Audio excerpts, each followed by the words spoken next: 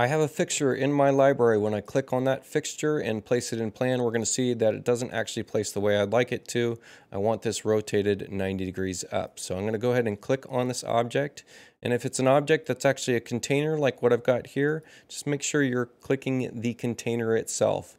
And then from there, in our edit menu at the very top of the screen, if we hit this left arrow, this is going to expand this arrow menu so we can choose our pivot edit, and subsequently we can toggle local world axis if we need to. So we've got that toggle that we can see here. Now we have some rotation handles. I'm going to rotate this 90 degrees, and then I can check off of pivot edit mode.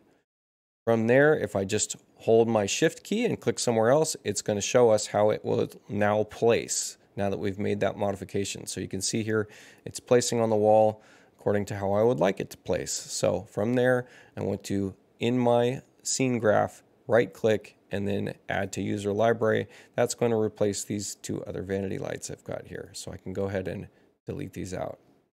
Just to test this, let's click on our newly created symbol, and there you go. It's placing in plan, including its emitters, and it's placing up against the wall.